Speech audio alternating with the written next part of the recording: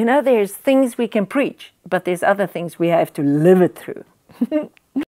So immortality has been preached through by the time of 2000. My husband always said 1900s, they first started speaking in tongues, then 1913s, baptisms was opened up like freely. Before the time there was people that did it, but it was generally accepted. And then the 40s came the healing revivals, and we lived in a place where there were so many miracles, and then the dead start being raised as the order of the day. And my husband started preaching immortality. That's the final mystery revealed by Paul in 1 Corinthians 15. And I'm like, oh my gosh, we have to wake up for the time we are in. And how is it going to happen? This way. There's going to be a trumpet. The announcement is coming. What is it else than it's being preached?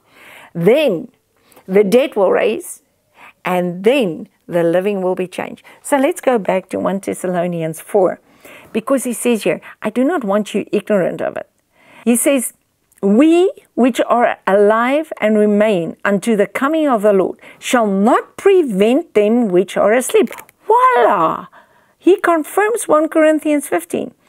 For the Lord himself shall descend from heaven with a shout, with the voice of an archangel, with the trump of God. The trumpet is going to be God himself, not the Son of Man. The Son of Man comes on the clouds of heaven, and those that pierced him will see him. They will feel the brunt of it. That's Revelation 1:8-9. But here, the God himself, he says, I'm giving you this by the word of God. This is what God revealed to Paul. I'm giving it to you. God himself is going to come down. He is the trump, and the dead in Christ shall rise first. Then we which are alive and remain shall be caught up, not rapture. Adam fell down. We will be caught up. We're not going to another place.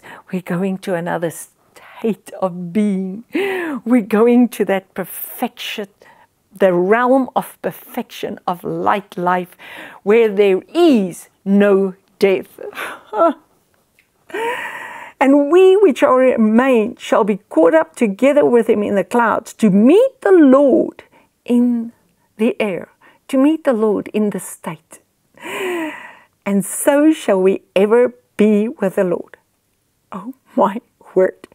Wherefore, comfort one another with these words. He brought life and immortality through the light of the gospel. You know, I always wondered about Paul, and I'm thinking, he was caught up into this place. He saw all these visions, and yet he was bound with this time. Isn't it time just a frustration? When you are before school, you just want to go to school. When you're there, it's not what you thought. Then you just want to go to high school. And when you get there, it's not what you thought. Then you just want to go to college. And when you get there, it's not what you thought. And then you want to marry. And when you get there, it's not what you thought. And then you want children. And when you get there, it's not what you thought. And then you're old. And you look back and say, oh, I wish I was young. Your whole life, you've wished it past. Now you want to go back. This is the frustration of time and existing. It's a chasing after wind. But God says, if you want real bread, come to me. I'm going to feed you. And you're going to be satisfied. Because so you will ever be with me. The final comfort is that, guys, we're going to be what God originally intended for us to be. And this poor Paul guy, he saw all this. And this is why he says in Philippians, he says, according to my earnest expectation. What is this earnest expectation? Until the redemption of the body. Now, Paul says, I've got this earnest expectation, but I'm bound in time. And he says, and my hope that in nothing I shall be ashamed, but that with all boldness and always, so now also Christ shall be magnified in my body, whether it be by life or death. For to me, to live is Christ, and to die is gain. But if I live in the flesh, this is the fruit of my labor. Yet what I shall choose I would not. For I am in strait betwixt two, having a desire to depart, and to be with Christ, which is so much far better. Nevertheless, to abide in the flesh is more abundant for you. And then he goes into Philippians 3 verse 10.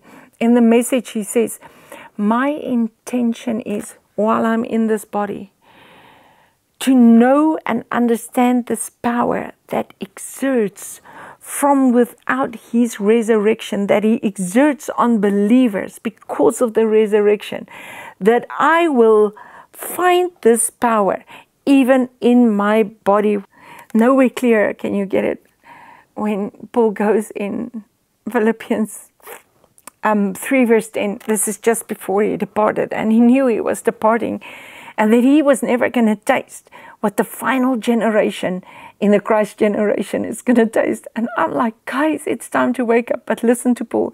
He says, and this, so that I might know him, experientially becoming more thoroughly acquainted with him, understanding the remarkable wonders of his person more completely, and in the same way experience the power of his resurrection, which overflows and is active in believers, and that I might share the fellowship of his suffering, by this being continually conformed inwardly into his likeness, even into his death, dying as he did, so that I might attain to the resurrection that will raise me from the dead. Not that I've already obtained it. This goal of being Christ-like or have already been made perfect, but I actively press on so that I might take hold of that perfection for which Christ Jesus took hold of me and made me his own. And I want this even while I'm in my body. This is what Paul was carrying, and he's saying, I so much want this. David saw it, and he says, God takes pleasure in the death of his saints. And John wrote, blessed are those that die in Christ, for they rest from their labor, and their work follow them. Jesus came and said, I am the Lord of the Sabbath. All these things you can only find in Christ.